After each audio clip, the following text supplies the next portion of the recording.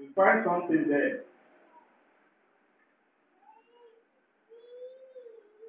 In Numbers 13, we find a vibrant youth there.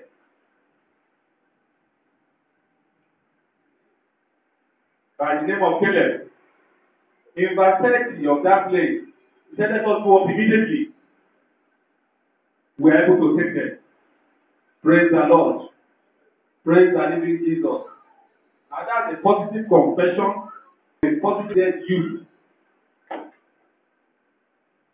Today, my task is to talk on the challenges of youth and singles in contemporary society. The timetable you gave me or the program didn't include time, but I have an idea. I have a 30 minutes. We'll see how best we can use that 30 minutes. Now don't try to take too much notes because you will not be able to catch up with me. But I'll make a text of the message available through your president by mail. You will make arrangements to make you happy. But it's good to write a scripture that you think applies to you down with your own hand up front. I'm believing God that you put a sentence together for somebody. If a word hits you as a rema, God's vibrant truth for you at this moment, His fresh living word for you at this moment, and your own circumstances, you also want to note that. So you cannot take a verbatim record of the message. Let us bow our hearts now as we enthrone the Lord before we proceed. Everlasting Father, we thank you for another opportunity to feed your lamb. Jesus, you are the great shepherd. You are the shepherd of all shepherds. I submit myself to you. You are my shepherd. Take absolute control. Provide the food, the spiritual food for these ones. Let their ears be open, let their hearts be attentive. Take absolute control of their spirit, man. I enthrone you in this meeting, in the name of God the Father, in the name of God the Son, in the name of God the Holy Spirit. And I invite the partnership of the Holy Spirit to give me utterances for these great people before me. Thank you, everlasting Father, because I have faith that you will answer my prayer. Because I pray in the majesty of all prayers, in the name, the great and mighty name of Jesus Christ of Nazareth. Amen. So the first thing we're going to do is we're going to look at a few definitions. The first is, what is the challenge? The challenges of youth in contemporary society.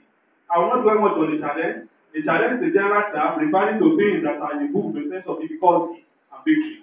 The challenge is a general term referring to things that are improved with a sense of difficulty and victory. This means that there is both an opportunity and a threat in a situation. It becomes a challenge. The challenge in the sense that there are dangers.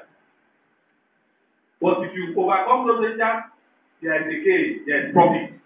So that is the challenge. The challenge is the general term referring to things that are improved with the sense of difficulty and victory. You can see the difficulty comes before the victory. So there's an overcoming to be done before you can reap the profit. Praise the Lord. Now this is a positive definition. Pessimists and negative-minded people will say it's a problem. But we are positive-minded people and we are saying it's a challenge. Now there are several challenges facing the youth of nowadays. Before I can proceed, who are the youths? There are several definitions for youth, and there is no real correct definition, as we will soon see. One, youth is the time of life when one is young. But often means the time between childhood and adulthood. Definitions of the specific age range that constitute youth vary. An individual's actual majority may not correspond to their chronological age, as immature individuals exist at every age. Youth is therefore defined as the appearance, freshness, vigor, spirit, etc. characteristics of one who is young. Youth is defined as appearance, vigor, freshness, spirit, etc. characteristics of one who is young. So, when they are talking of youth around the world, they refer to the time between childhood and adulthood. It's a very vague definition, not definite. Sometimes adolescents, teenagers, kids, young persons are all involved in this group. Youth can refer to the entire time of life when one is young, including the childhood, but refers specifically to the time that neither childhood nor adulthood, but rather somewhere in between. From age of puberty, you can begin to talk about the youth. It terminates at and in marriage. Praise the Lord. It's important to know this. Youth identify with a particular mindset of attitude. When they say it's very useful, what we are saying is thinking like a young person. The Bible says, as he thinketh, so is he.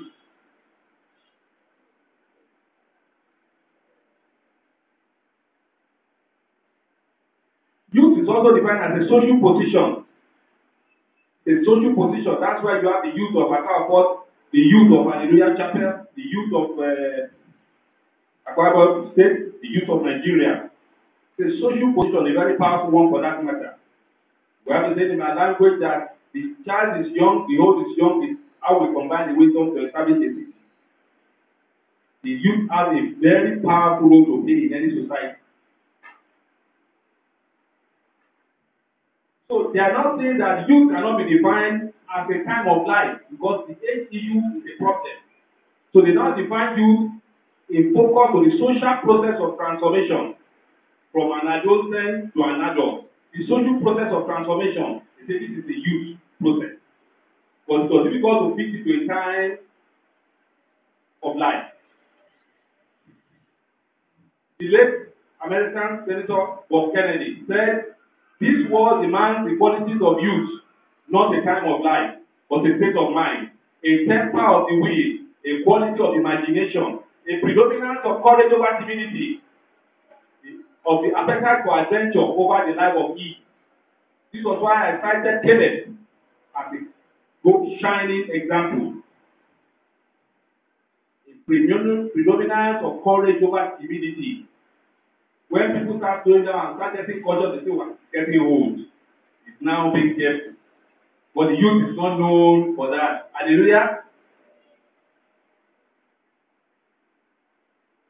The very important thing that we must know that ties in with the song, I Know Who I Am, that Shinak song that was beautifully rendered by Hallelujah Youth Choir, is that youth is a state of constructing the self-concept. This is why I say your destinies are defined in your youth years.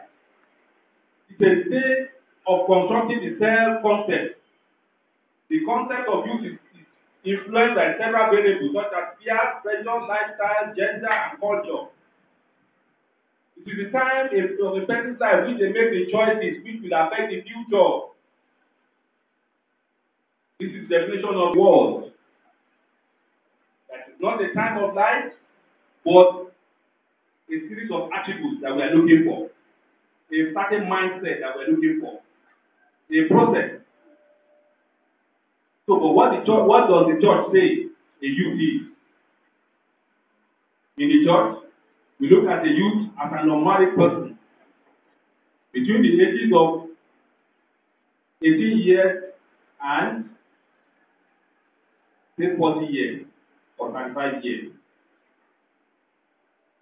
An unmarried person.